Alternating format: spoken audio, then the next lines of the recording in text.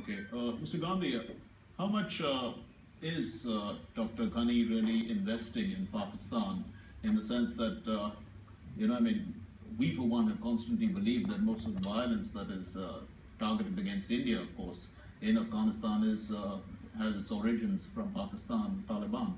So really, I mean, if the understanding that analysts seem to say is that he is hoping that Pakistan would be negotiating with the Taliban for him. Would that happen? No, I think you have to take a step backward. Right now, if you actually look at the security situation in Afghanistan, it has worsened. Even if you look at it in the last 6 months, the situation is extremely deteriorated. In fact, kidnappings around Kabul are humongous.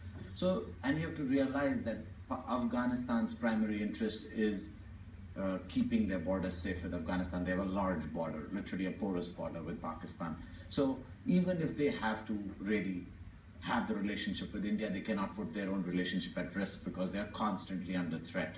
And Taliban being what it is, split on both sides, I think there is a relationship issue there. They have to balance that with Pakistan. But looking at India's interests, certainly I don't think Afghanistan in any way would put itself in a position where it will undermine India's interests. India's interests are long-term for Afghanistan. India happens to be and stays to be one of its biggest funders. It happens to be one of the ones which actually is looking at the future of Afghanistan, whether it's the trilateral agreement on the port in Iran, whether it's to do with electricity bringing in from Kyrgyzstan, and whether it's got to do with the ACTA, the agreement of transporting goods between Afghanistan and India. So I don't think Ashraf Ghani himself is for a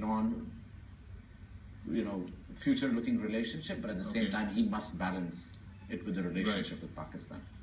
General Soni,